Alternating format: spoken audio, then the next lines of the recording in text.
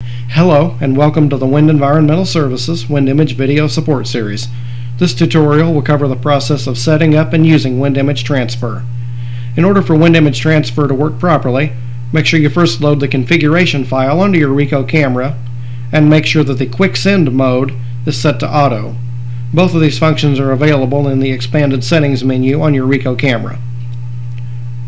To make sure that Wind Image Transfer communicates properly with your Ricoh camera, make sure that your wireless LAN settings under Wi-Fi Manager are set to all available networks. With that said, let's click on Start and start Wind Image Transfer.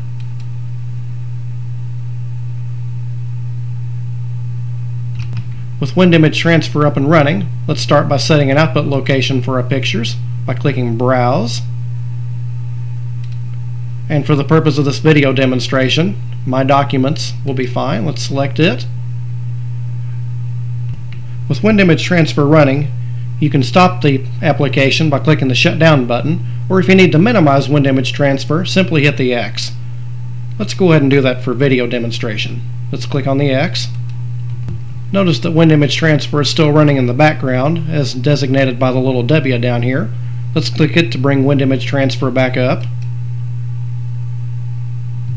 Now that Wind Image Transfer is back up on the screen and my folder is set where I want it, I'll go ahead and take a picture on my Ricoh camera, and here in a couple of seconds it'll appear on the screen.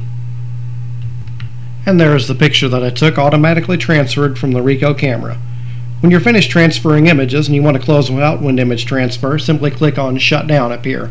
If you'd like to take more pictures, just take more images and they'll automatically appear in that order.